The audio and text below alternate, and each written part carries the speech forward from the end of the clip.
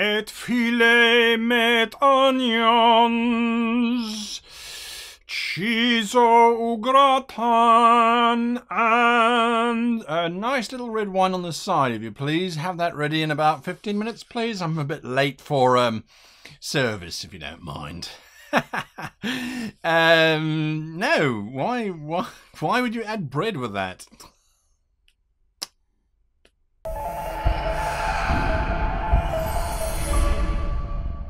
Hello and welcome to this DungeonFog episode. We are looking at building the church today.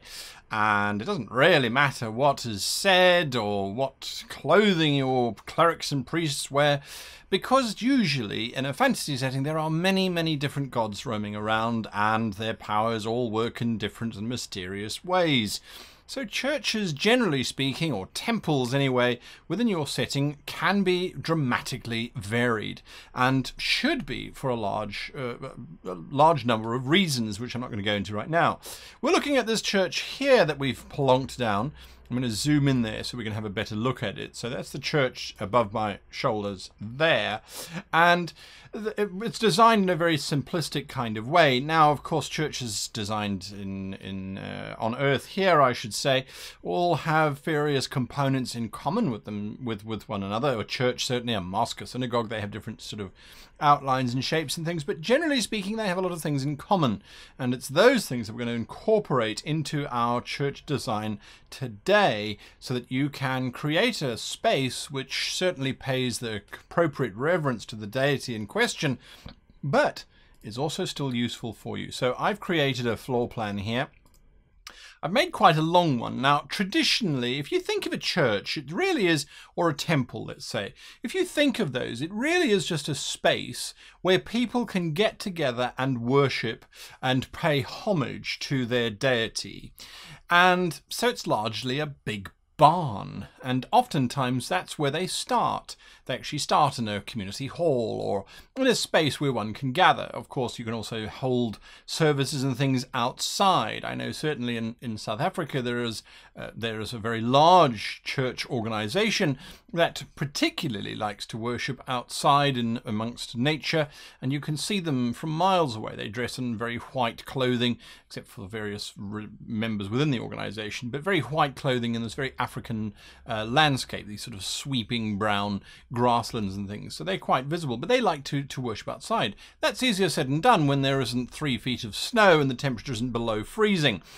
So sometimes you might want to have a nice large structure available to you if you have a congregation who are going to be gathering together throughout the year and in a very cold space. So that's something to bear in mind, is that these spaces are important to look at from your geography perspective. Something else to bear in mind, and I think this is particularly important, I'm going to talk about it while I'm busy laying down this church. We're going to have a stone floor because I think that's what they would have forked out for, and that's the appropriate word. Oftentimes churches were built to demonstrate the financial wealth of the priest, the bishop, the deacon, the hierophant, whatever your religious nomenclature happens to be.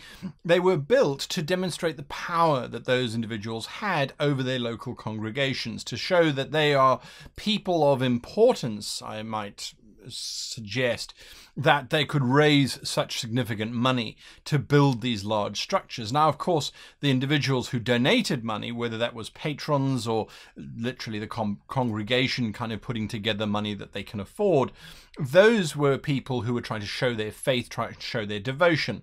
They could purchase, of course, forgiveness from the church for that as well. Now, that's just one of the aspects of one of the many different types of religions within planet Earth. If you look at your own space, you might want to do something similar.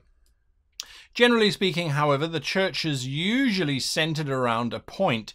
Now, for various design reasons, religious structures usually try to emulate the religion, the ethos, the mentality, the thinking of the religion itself. So in order to design a church or a shrine or a temple that is going to be appropriate for your setting, it's important to work out how the religion works in the first place.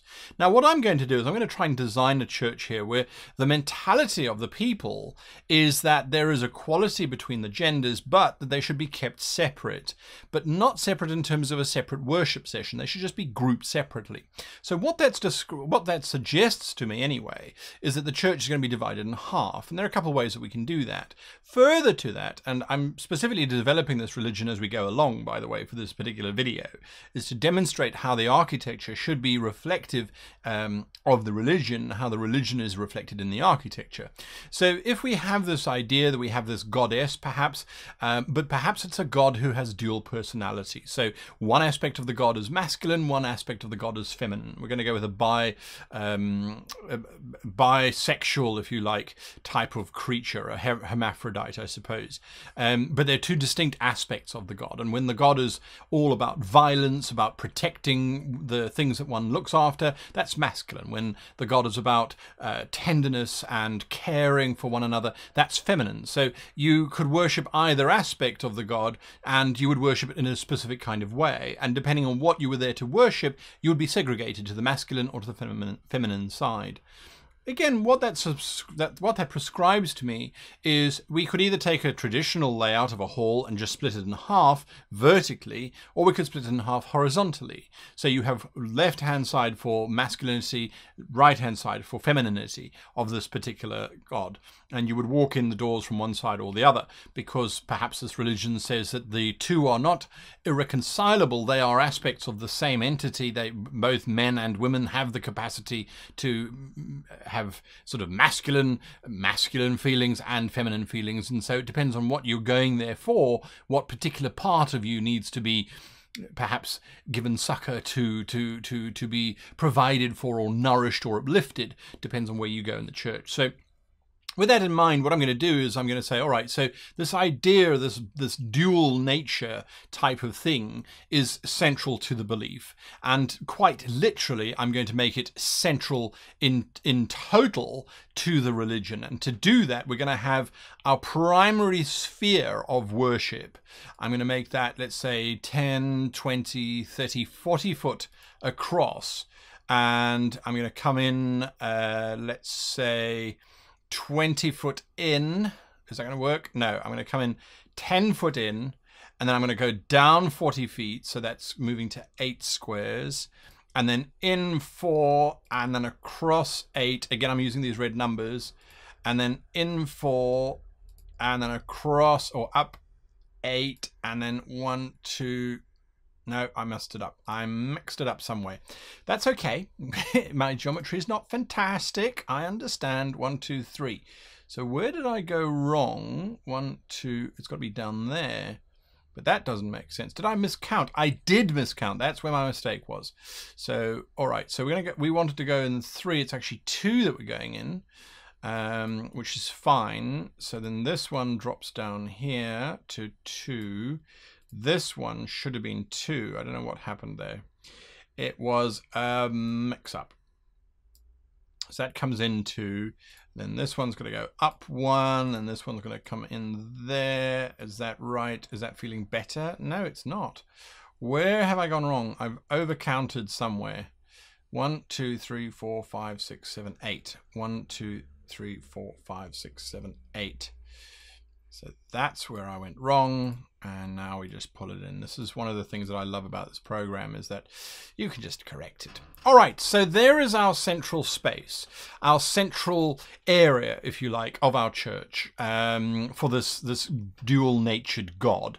I'm then going to throw a space here for worship. We've got 1, 2, 3, 4, 5... well, 4 across, I should say. So it's 20 foot wide. We're going to come across to there. Thank you very much. And we're going to do the same on this side. And so these are the 2 hallways that you could go and worship in. Either you're on the feminine side or you're on the masculine side, depending on where you feel you need something to venerate yourself. Now, I've purposefully built these as being a little bit narrow for the very simple reason that I wanted to have some rooms on the side here. one of the things that you have to bear in mind, and it's, to me, the more, I don't want to say the more interesting component of it, but it is definitely part of designing a temple, is that you have all of these auxiliary rooms, and that it does take quite a large number of people to operate and maintain a working and living structure. It does take quite a lot of people to make that happen. Now, I'm also going to put on this side a larger tower here, and I'm going to put another tower on this side as well. So we've got these two towers. Now, you can go in and look and see what these would have been called. These would be the transept towers, or the towers of the transept, to a degree, because it cuts across the nave of the church. But we're not going to go into all of those fancy terms. You don't need to know those terms to do this. One side is masculine. So I didn't screw up there again. Okay, one side is masculine, one side is feminine, and we're going to try and get the architecture. So the masculine is going to have these two large towers going up. Maybe that should be the feminine side. Now, I know that it seems a little bit uncomfortable when you sort of talk about, okay, well, these are the breasts, or this is the genitalia of the man and the female. They have always been used, traditionally in Earth's history anyway, as differentiators, and they're seen as symbols of the particular deities that they're worshipping. So you can perhaps choose more prudish ways of expressing masculine and feminine. Certainly the circle with the plus and the circle with the arrow is deemed a little bit less taboo, I suppose, than more graphic representations. The Romans weren't afraid of the phallus, or representing the feminine parts and amphorae and so on. It just depends on how you want to express it. So it really, really does. So we're going to call this perhaps more the feminine side. If you want to see fallopian tubes and into the uterine canal and all that kind of stuff, it does get quite, I don't want to say messy, because messy seems to imply that that's a bad thing. It is what it is, and religion, generally speaking, is involved in that process, or at least it has some very strong attitudes when it comes to that whole process. So it is something to think about. If you look at Greek and Roman mythology, reproduction and just general fornication is everywhere throughout the mythology. It's obviously a very central theme, and I can understand why. Life was relatively cheap in those days. You had slavery going on, you had all sorts of horrid and horrific ways in which you could die. I would be pretty obsessed with making sure that things continued on if I wasn't going to be there. I'm going to do a series of smaller rooms in here. We'll leave the graphic representation up to you.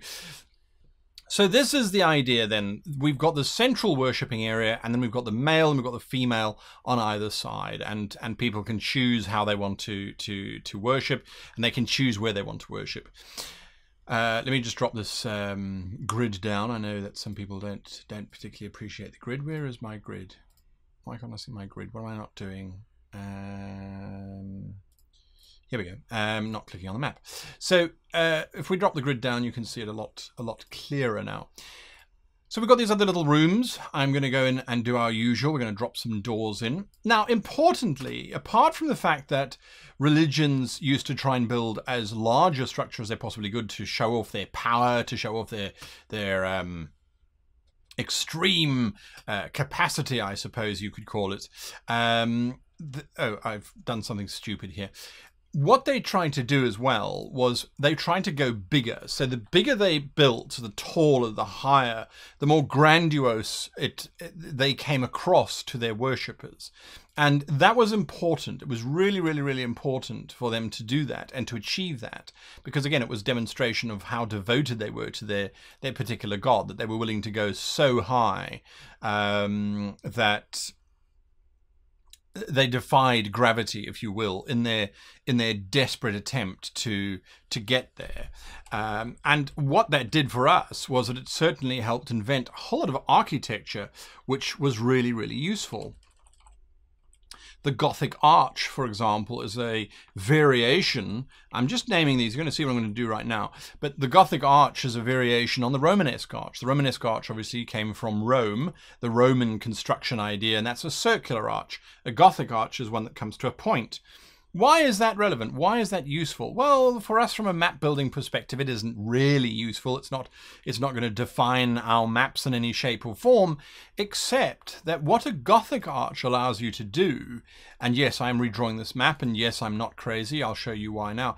But what a Gothic arch allows you to do is it allows you to build higher than a Romanesque arch. So you think of the Colosseum and you go, that's an impressive structure. Yes, it is, but it's also about the limit that they could get to by using a Romanesque arch. The Romanesque shape, that curvature, is a very strong shape, but it's not a very good load-bearing shape.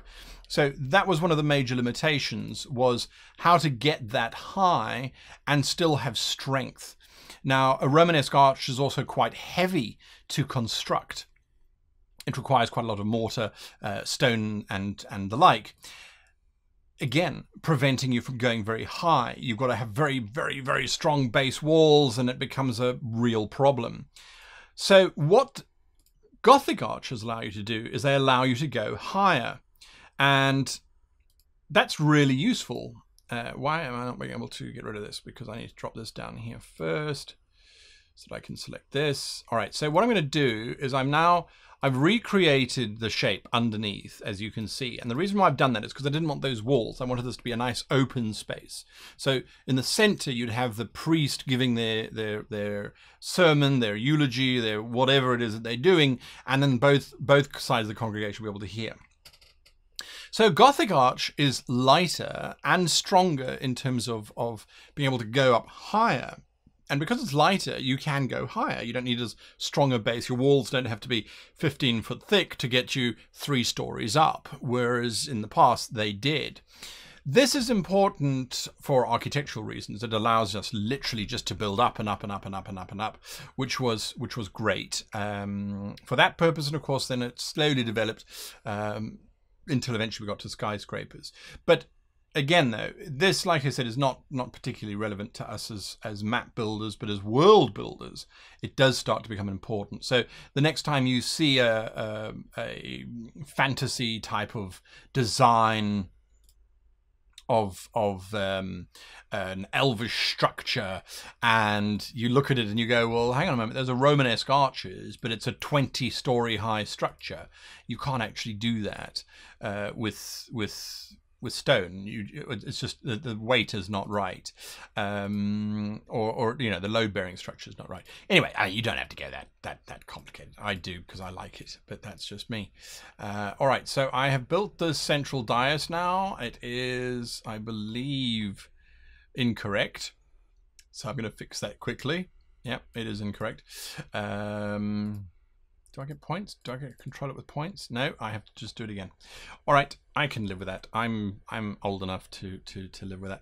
I do want to use walls because what the walls are going to do is they're going to block my light, and light is incredibly important. So I realizing now I don't have a huge amount of control. I'm going to go I'm going to come in on this point here, and I'm going to go 1 in. So there to there, down there, across to there. I think that's right.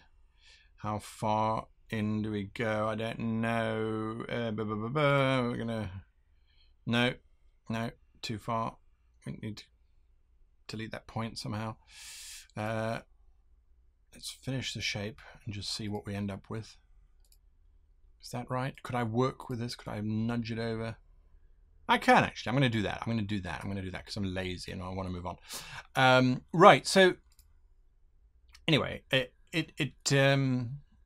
don't have to go that far when you're trying to work out stuff if you don't want to. I like to because it makes it more accurate. No, those are too big. I think it should be 200. And I'm going to come in here and I'm going to make these 200 as well. Now,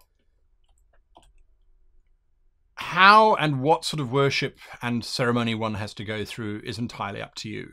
It's not something that we need to look at here. We'll look at that we look at that in religion, design, and the like.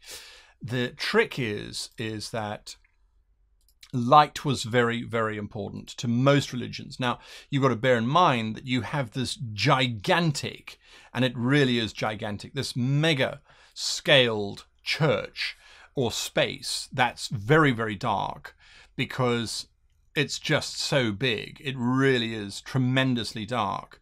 And you don't want that necessarily. You don't want your congregation sort of sitting there squinting at the hymnals and the books and things. You want them to participate actively and to enjoy the time that they're there.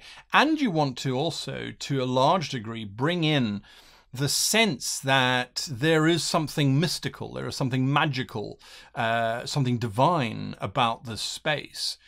So you want quite a lot of complex sort of feelings to go through the congregation, and almost all of them are of this divine power, this divine space. So there's a lot of psychology that goes into the designing of these structures. I'm just trying to think now how I can do this so that it doesn't look like I've completely mucked it up. There's not a lot of design, there's not a lot of thought that's gone into this design, I can promise you that much. So right, there we go, good.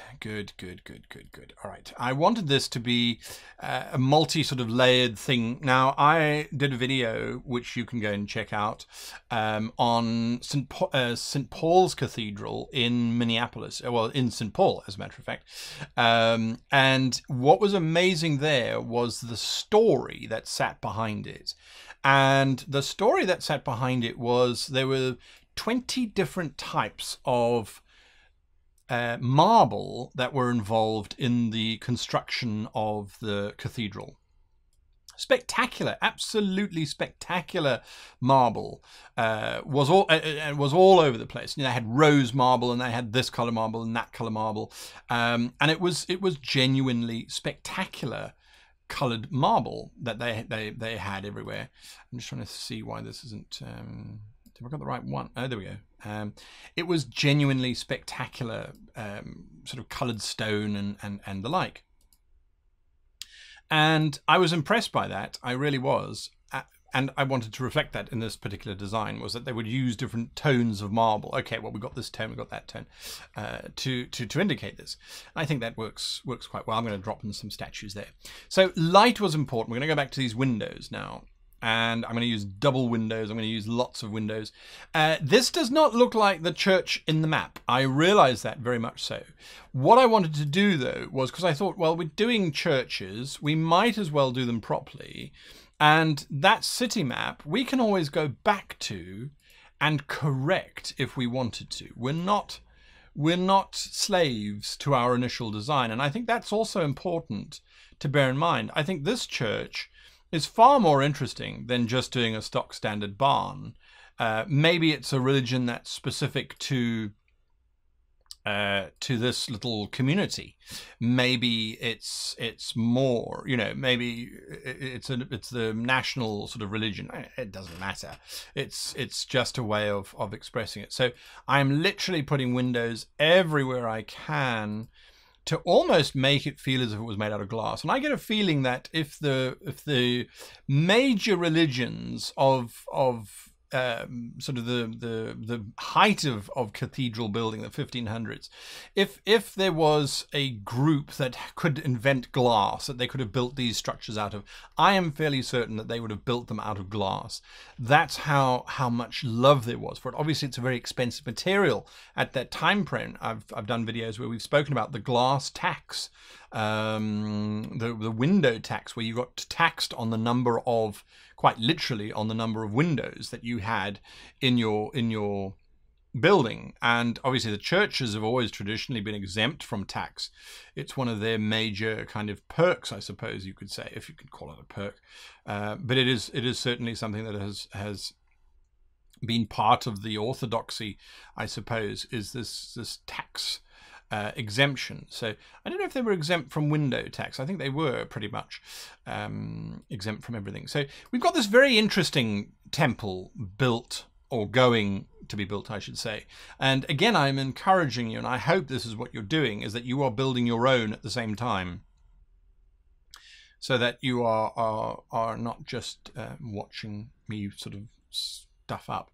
Now, I think something else that I must mention, and we started on it and we're basically getting there now, excuse me, is that when you start to look at the furniture of the church, churches traditionally were hit very hard by the Viking invasions because the churches had gold objects, the goblets, the candelabras, everything basically was designed to show off again wealth and power and how much favor the churches were being given from a religious perspective. So, you know, it is something to bear in mind when you are putting together your structure as to how wealthy, how much emphasis is there on money. So what I'm going to do to give you some insight into sort of a psychological trick is that, generally speaking, we associate certain colors with opulence. And the one color that we associate mainly with opulence is purple. Purple is a very noble color in the West, anyway. It is seen as yeah, just this very powerful, very expensive color, or it used to be. So purple, point number one. Point number two, I did not know this until I visited the cathedral at St. Paul's last year. And the difference between a church and a cathedral is that a cathedral has a bishop's throne in it. If it doesn't have a bishop's throne, in other words, where the bishop sits, the structure is simply a church. If it has a bishop's throne, it suddenly becomes a cathedral. And there's no sort of, it must have a spire of a certain height, etc. No, it needs to have a throne in it. And if it doesn't have a throne, sorry, it's just not on. It's not cricket. Now, if I look at this particular shape here, to put in a particular throne anywhere except in the very center, there's a bit of an off balance that starts to happen, which I don't have a problem with. So I'm going to put this throne right here in the middle so that both congregations can see that, oh, there is the throne for the bishop. It must be an important space. Then on either side, I am going to put the chairs for the various other members of the religion, however they are organized.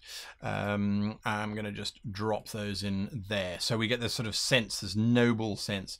Then I'm going to put a reading stand. I love these little props and things. I'm going to put a reading stand, one on this side, because I think this is how it would work, and one on this side. So what would happen, I imagine, is that you would have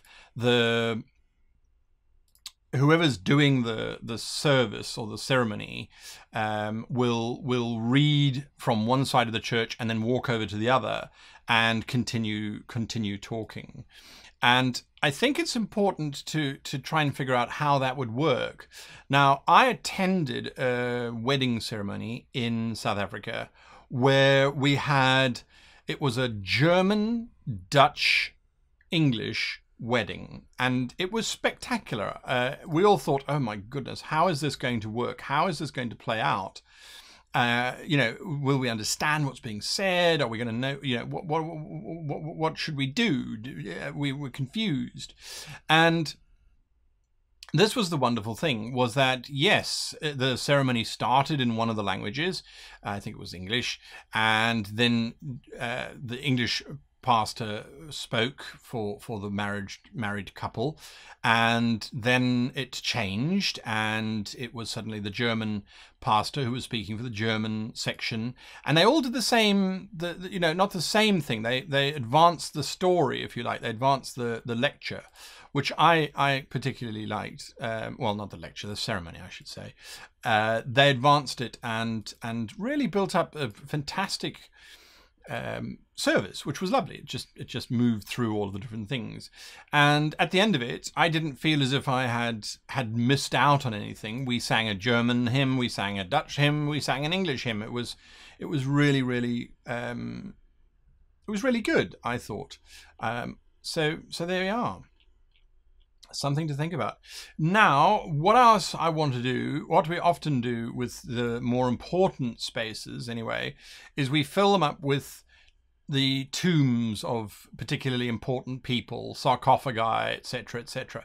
I'm not going to put those here. I'm not going to put them in there either, because I'm going to save that space. So I'm going to bring them down here, and I'm going to say, right, this is known as the crypt of whoever this fallen warrior is. And over here is the crypt of the lesser known fallen warrior, you know, and this one's open because, well, you've got to leave a little bit of an air of mystery. And if they speak to the priest in charge, I think the priest's response will be, "Oh, no, we're just waiting for someone to occupy." Yes, no, just waiting. Someone will die shortly. That's how it always works. Eventually, someone sort of pops off, and then we've got a tomb ready. We don't have to wait for it to be built. You know, it's very practical. I don't know why they talk like that. I've chosen to choose passageways leading into these spaces because I think that just gives it a nice, light, airy space. Again, it's about trying to bring in as many of the elements as we can of this particular church to make it feel like a working space. Now, what we would also have is these are going to be the offices of the particular people who work here. So I'm going to come back to that. I did want to put in some double doors. The doors should be open all the time. At least that's in my opinion. I'm going to have doors obviously on both sides so that you can obviously enter as you need to. We're going to have these wonderful little secret doors. I always used to see these doors. It doesn't really matter where you go. There's always little wooden doors, beautifully carved doors, usually done with absolute love and devotion by whomever was part of the congregation or donated. And I'd always wonder, what's behind that door? In this case, it's spiral stairs going up into the towers. We're not going to build those towers necessarily because basically it just leads up in height. And this central area would be the highest point of the church in this case anyway. So we're going to have some more doors here on the sides. Now, there might be smaller chapels, literally for if there's a baptism, if children have a certain experience they have to go through to become adults. All of those kinds of rituals you can build in. Something that's also important, and I haven't left a space for myself, so I'm a little bit unhappy about that, is that oftentimes there'd be a secret entrance at the back so that if a member of clergy was late, they could sort of sneak in from the side. But this religion doesn't believe in that. This religion believes that if you're late, you walk in, that's okay, you're expressing your masculinity. You were out hunting boar or something, and no one can account for how long it takes to hunt boar. I don't know. That's just what we're going to go with. Right, so I think what I'm going to do, because on reflection, I do like the idea of these archways being here, but at the same time, I feel like that they would be better served if we did them as bars. And I know that sounds a little bit odd for a church, but if they are bars, you can sort of see the holy relics in the corner. You can look over and go, oh, yeah, there's a saint. Yes, absolutely lovely. Love the saints. Good old saint. Sainty saint. Saint. But they're barred, and that is purely for tempting players. That is a player tempting trap where it's a case of, yep. You see these bars and you could possibly break in there. Just saying. Don't have to if you don't want to, but it looks like there's gold inside those sarcophagi. You know, that's what it is. All right, so we've got our two crypts in there. Then I just want to finish off the central area. Now, statues are not necessarily something that DungeonFog is going to have en masse. I do like to pop over sometimes in the outdoors section, put a bathtub in the middle. There we go. You watch the priest having a bath and have an experience based on that. Outdoors, sometimes they have gravestones or kneeling statues. So it's worth kind of working your way through and just seeing what is available outdoors. You see, so here's a nice statue that comes from Modern. And what I'm going to do is I'm going to put one statue facing this way. It's quite nice and big too. And then I'm going to rotate it around. Hopefully it'll load up. There we go. I'm going to rotate it around and plop another one right on top of it. Back a little bit. There we go. Somewhere there. Oh, that doesn't look so great, does it? All right, so we're going to have to move them. We're going to have to give them their own space. Otherwise, it's just weird. You know, you can only go so far and hope that a program has a bisexual god before you kind of have to realize, well, they couldn't have anticipated that everybody wanted that statue. Could you? What I can do, though, to make them different is tone them differently. So they're made out of different stone. I don't want them to be purple, but I do want them to be a bit more blue. So we get this idea of the red and the blue, the different sort of sides. And so that means that the carpets should be red and blue, or at least something very similar to that. So I'm just going to scrub through. That's kind of reddish. All right, so minus 24, 54.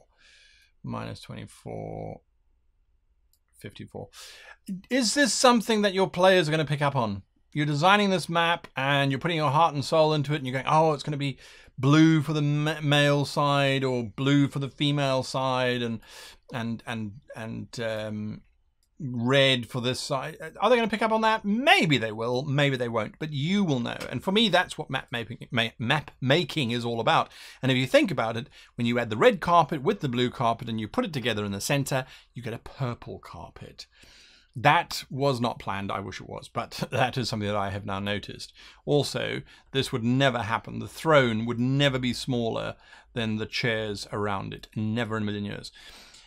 We're pretty much done with this. All that we need to do now is step away from modern, jump over to fantasy, go down to furniture. No, we're not. We're going to go to Victorian. Now, Victorian has got a stone bench, which just so happens to look, I think anyway, like a rather nice, let's pop these. Can I get those out there?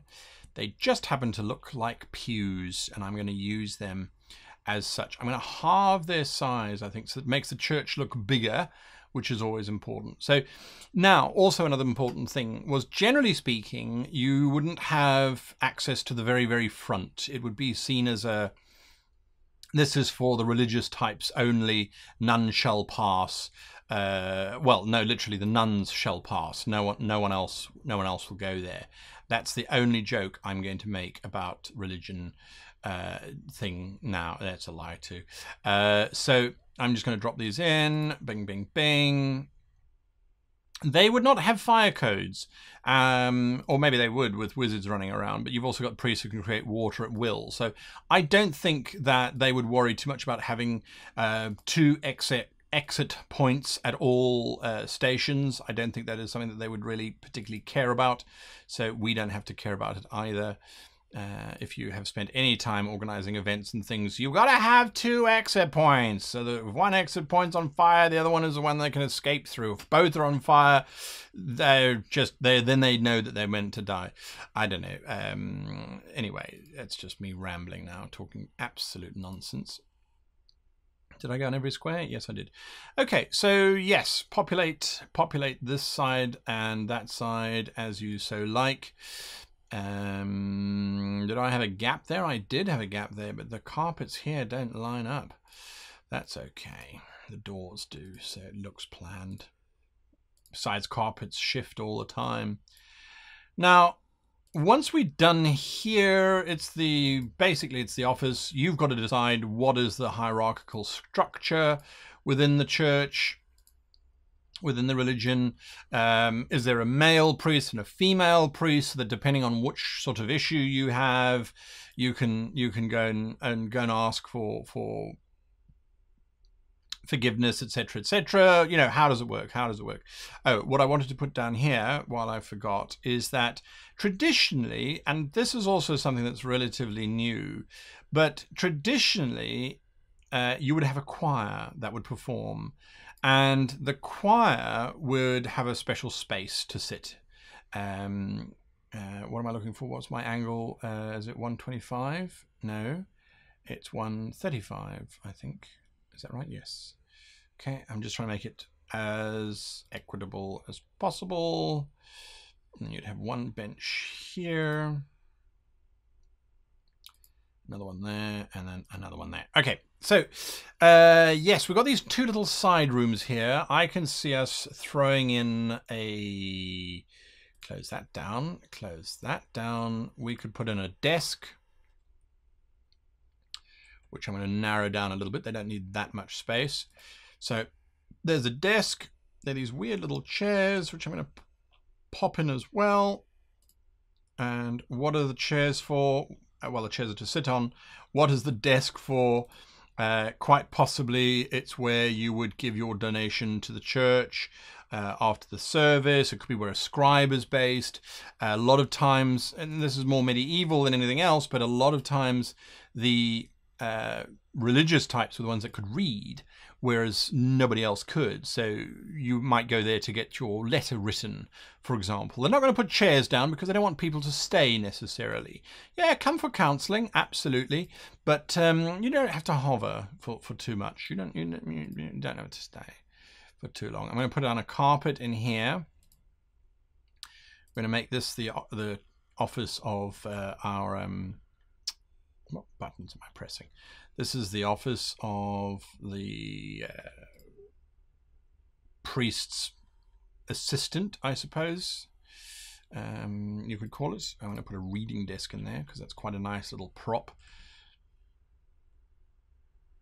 And it's got a skull on it. I mean, that's what you need, really. You always need a skull. Reading desk, and then this one would have chairs because you'd have made an appointment to come in and see the big man. And I saw here a bookshelf because players always like bookshelves. Narrow that down, pop that in there. Then on this side, I'm going to we're going to go back to fantasy, and I'm going to throw in probably, and I kid you not, this is definitely something that might be there, is a little stove in here, because you've got to light candles, you've got to store candles, and you've got to make some food. You've got to have lunch, basically, and serve the masses and the like, because they get hungry. They do get hungry. So there we are. Nice little kitchen in there. Very small little space, but it's only for Mrs. Muggins, who comes in on a Tuesday to make the tea for everybody when they're practicing, because that's quite nice, you know, when they practice to do that. We've got enough chairs for everybody. We've got those rooms kind of covered. Fairly straightforward, very simple. We could put in some outbuildings if we really wanted to. What we can do now, and this is up to you as to how cluttered you want your map to go, but they've got these big lit chandeliers, which I quite like because A, they give off light, but B, remember the whole idea is these fantastic light arrays that inspire us to sort of believe in the religions, sort of divine power, if you like. So I'm going to drop them in. Some people say, well, it clutters the map too much. Maybe it does. I don't know. I like them. I think they make the space feel more appropriate, certainly in the church's sort of sense. And if you're not building second floors and third floors and things, yeah, I think it's okay. I think it's okay. But again, it's up to you. I'm going to just drop in now, because you know I love my torches. I'm going to drop in, I'm going to make them a bit smaller and just drop in some torches, because light, as I have said repeatedly, light is important to showcase, or just to make it look more divine. I'm going to put some torches outside. Come in and find relief and understanding. And because we want this whole space to feel like that, I'm going to drop some in on either side. Now, what I usually do, and I'm going to show you this when I get done very, very quickly. Scrub over to this side. We probably have, I would imagine, normally it would be over the head of the crypt, but because of the nature, I want to show those skull faces. I prefer the skull faces to the lamp, so I'm just going to throw that there. Pop this one there. This is a bit confusing in here, so I'm hoping that a nice light source will just sort of sort it out. We'll put one on this side, we'll put one over here. Here we go, that makes it a bit better. And one over here, and then one over here, one over here. and then one on either doorway. Now what I normally do is you go to the lighting panel. Let me just get rid of that. You go to your lighting panel and you can change your stage lighting. So you can drop your stage lighting down outside. I'm going to drop it to about 80. I think that looks quite nice. And then your room lighting, you can actually drop the room lighting down as well. So you can go quite dramatic. We're not going to do that because that's silly. You want to actually still see what the hell's going on. So I'm also going to drop that to, I'm actually going to drop that to 90. I think that still works quite well. And then these lights, I'm going to select each light and I'm going to change the range. And I'm going to change the range to 400, which really makes them glow. As you can see, it makes the light sort of extend further out. Now, it makes it too bright. It washes out the actual texture. So you just drop them down to 50 in terms of their brightness, and that kind of tones it down again. It brings it down, makes it more useful. But also you got to sort of experiment with the room and with the map scale and the like. So I just think that it makes the torch practical, it makes it work better, and it gives you that lighting effect that we're after anyway. So always press enter after you have added the device, change the lighting source, or done pretty much any change manually, I should say. Right, and save periodically. Periodically, you should save. That is why you're at the church. No, no, no, no, no. There you are. Looking better already. 50, 400. Too much? Too much. Yeah, let's get rid of one of them. Be gone. No, I'll have to select you elsewhere. All right, so that's on 400. Oh, that's still on 100. That's why.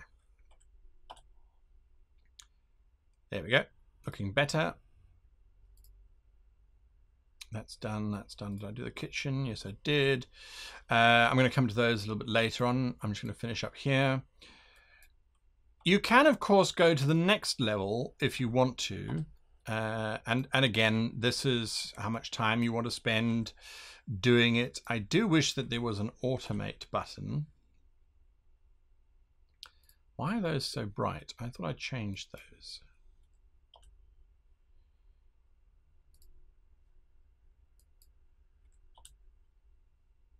That's better. So there, you can go another level in. I'm just going to set these last few quickly. And it doesn't take too much time. I mean, you're watching this video probably clawing your eyes out going, why are you doing it? I'm not going to change those two rooms. I think they're absolutely fine. This one, however, I will change. It doesn't take a huge amount of time. I like drawing maps, so for me it's very relaxing. It's like, oh, just sort of make your way through. And you end up with something that looks very pretty as well. I'm very happy with the way these maps look, if I do say so myself. People have seen them, obviously, and they're very impressed with what DungeonFog can do. So there we are. All right, so that looks more interesting. I'm going to come to each chandelier as well, and I'm going to change the chandelier to 400 and drop this down to 50.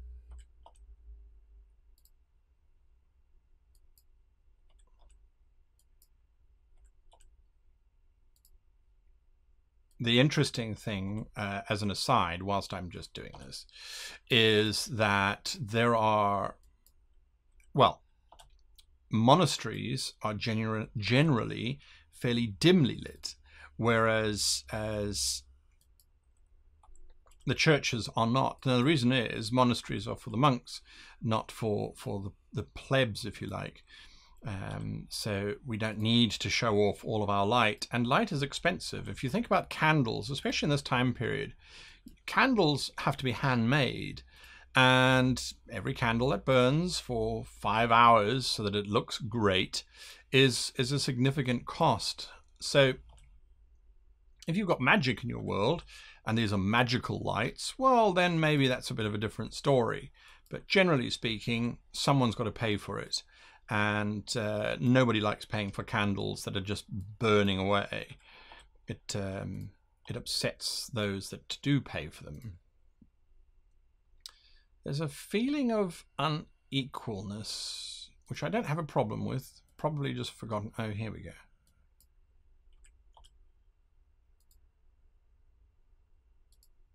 Got to double check that they're all the same. Yes, they are. All right, and then I'm going to put down one more. I should have done it before I did all of this. Where did I get the chandelier from? Victorian. Turn you off. Big lit chandelier. It would have one, I think, directly over the top of them. Except it does kind of hide our statue, doesn't it? It does. It does. It does. It does. It does. So you know what? It's out. It's just out. We'll just say that they have one, and you must just imagine it. We haven't finished that map completely yet. I thought we were, but I forgot. It's always important, I think, to add elements outside. Now, if you watch the tavern one, I'm going to turn on, by the way, if you watch it, I'm going to turn on rotation and scale, so I can plop down a whole bunch of little trees, some big trees which are growing outside the church. And it's not for any other reason other than I think it makes them look, it makes your maps just look a little bit nicer. And why wouldn't they have trees growing around the churchyard, just to make it feel more. And then I just sort of switch through the different types of trees. So you have some little trees, some big trees, all over the spot.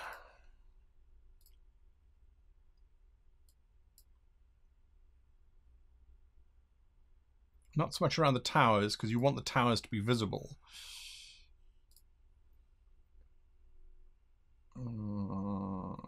There we go. All right. Not around the towers, he says, and then he puts them around the towers.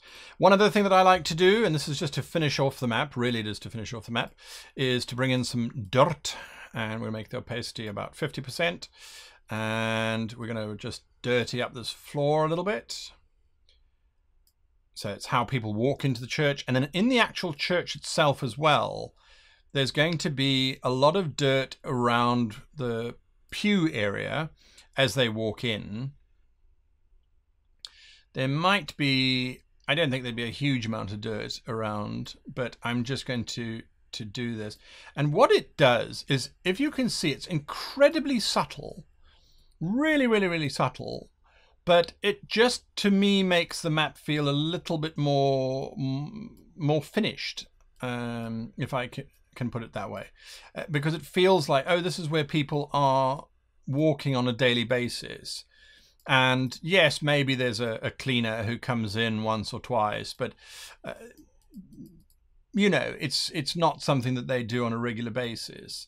And it is designed for the men to sit on that side anyway, and for the ladies on this side. So I'm going to have slightly less mud on this side. I think men generally don't really care too much about how they present themselves when they do. So appear in public. All right, so there we are. We've got some sort of basic texturing happening. I'm going to do the same thing to the garden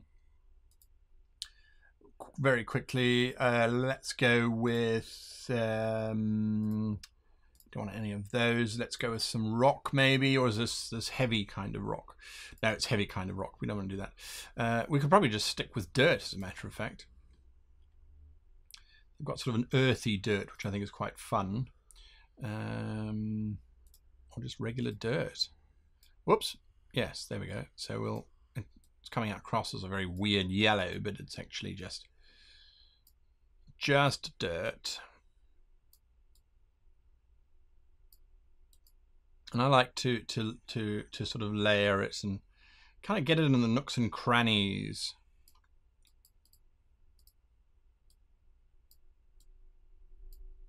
Put some on the outside there. I mean, you can do whatever colors you like, really.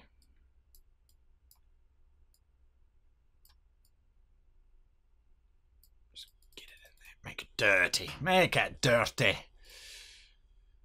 Show all. So there is a temple with the design ethos behind it. So obviously if it was for a different type of god, we would have a different type of layout and we would express it in different ways. But the idea here is to quite simply try to put down onto paper, in this case, what you feel the church's design would be. And it wouldn't just necessarily be a barn. It could be anything. Now, if you go, okay, well, I don't really like the chandeliers too much. I think they're a bit silly, or I don't like this, or I don't like that. I mean, obviously you can take those out. This to me creates quite a nice, interesting encounter space. Now, normally I'm talking about how do my PCs escape. They've got dozens of windows they can leap out of. The second floor, by the way, would probably just be windows. These little cryptoriums and the little offices and the kitchens and those kinds of things would only be a single floor high. So you'd have these 4 towers, and then you'd have this central dome. I almost imagine like it's a big dome in the middle. But the ceiling would be a double volume ceiling to, again, give us that sense of drama that they so like to do. So that's how I would do it. That's how I think about temples and things. And this would be for a fairly good deity, I suppose. I quite like the fact that dramatically you could have the party enter in on the masculine side, for example, if they're hunting down somebody and they see on the feminine side someone there. They can't run across this religious central area, this sort of central area around me. They're not allowed to do it. So they have to run out the back, run out there and sort of round the church. And whilst they're doing that, the person in the front is sort of slipping into one of the side doors or going up the tower. So I can imagine it being quite dramatic from that perspective. So yes, there we are. That is how I go about building a temple. And in this case, a church. It would have attached to it a graveyard traditionally, and of course graveyards are wonderful things for fantasy players to play with. But a graveyard and designing the layout of the graveyard, I think, is fairly, I don't want to say standard. There are many things to it that one looks at, but it's certainly not the purview of this particular DungeonFog video. Until next time, I wish you and yours the happiest of map making.